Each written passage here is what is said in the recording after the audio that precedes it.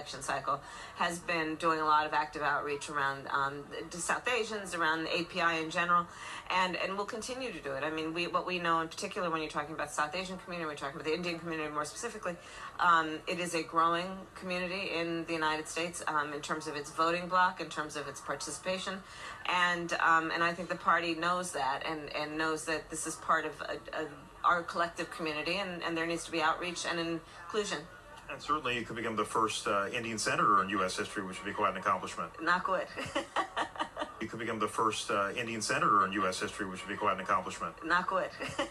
Ariel Hodar, affectionately known as Mrs. Frazzle, to her combined audience of over 1.5 million followers, is here to help gentle parent us through this election.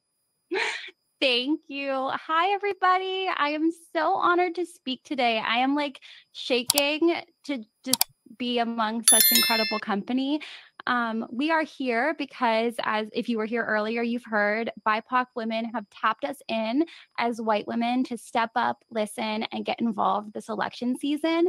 They know better than to feed me anything because I do not care. This is a really important time, and we all need to use our voices and influence for the greater good. No matter who you are all influencers in some way. So tonight, I'm going to share some do's and don'ts for getting involved in politics online and navigating the toxicity that comes with it. And spoiler alert, as much as the toxicity can come from the outside, it can come from us too. So first, don't isolate yourself.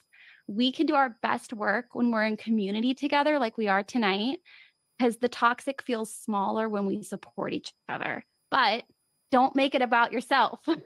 As white women, we need to use our privilege.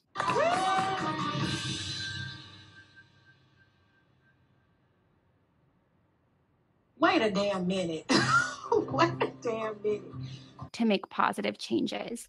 If you find yourself talking over or speaking for BIPOC individuals, or God forbid, correcting them, just take a beat. And instead, we can put our listening ears on. So do learn from and amplify the voices of those who have been historically marginalized, and use the privilege you have in order to push for systemic change. Oh my God! Wow! As white people, we have a lot to learn and unlearn. So do check your blind spots. You are responsible for your algorithm, believe it or not. Ariel Hodar. I'm just absolutely floored right now. And I am requesting all of the passport bros to send the information on how to get the F on up out of the United States, because this is half. What is going on with the world? Let me rephrase. What is going on with the United States of America? What is going on with the United States of America? This is how people talk in corporate America, and I can't stand it. This is how you biatches be sounding in corporate America. Now, clearly, I got to turn it on when I'm at work, but never like this. You still gonna hear me. But all that, she talking like she's talking to a 3-year-old. That's how you talk to kids. That's how you talk to infants and stuff like that. But she certainly knows she got privilege now, don't she? So can we stop? But the black biatches will accept this right now. But if they had said this any other time, or for doing it for any other reason, they would be crying and screaming and carrying on. But this is acceptable because everyone has lost their effing mind about this damn election. Everyone has lost their GD mind with regard to this damn election. I can't. I just can't. I can't even believe that this is a thing.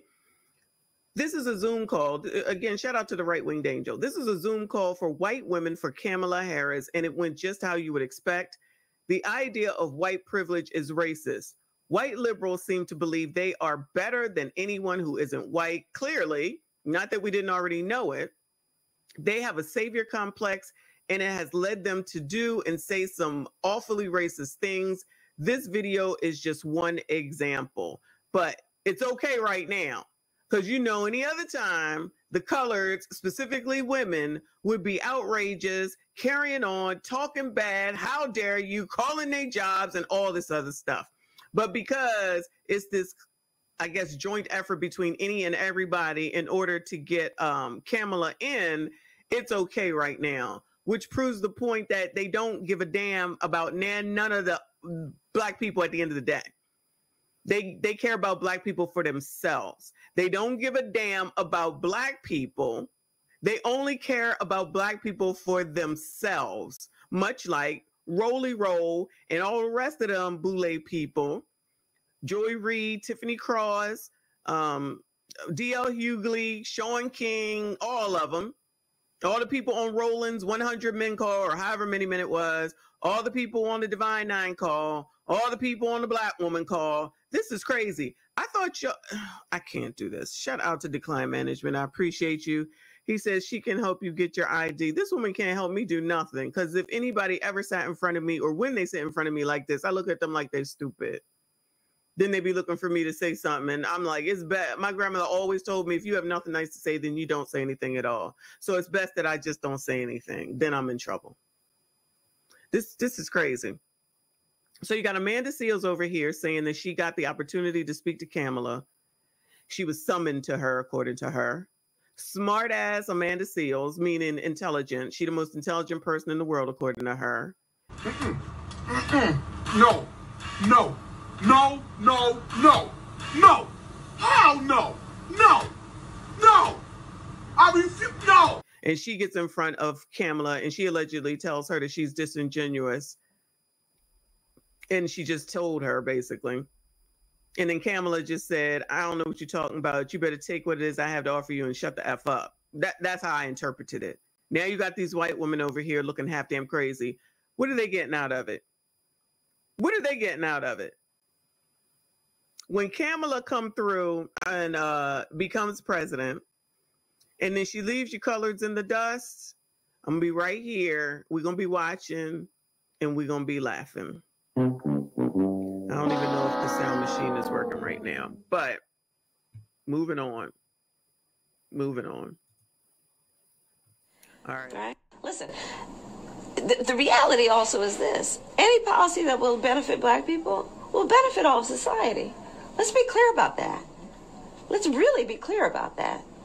So I'm not going to sit here and say I'm going to do something that's only going to benefit Black people.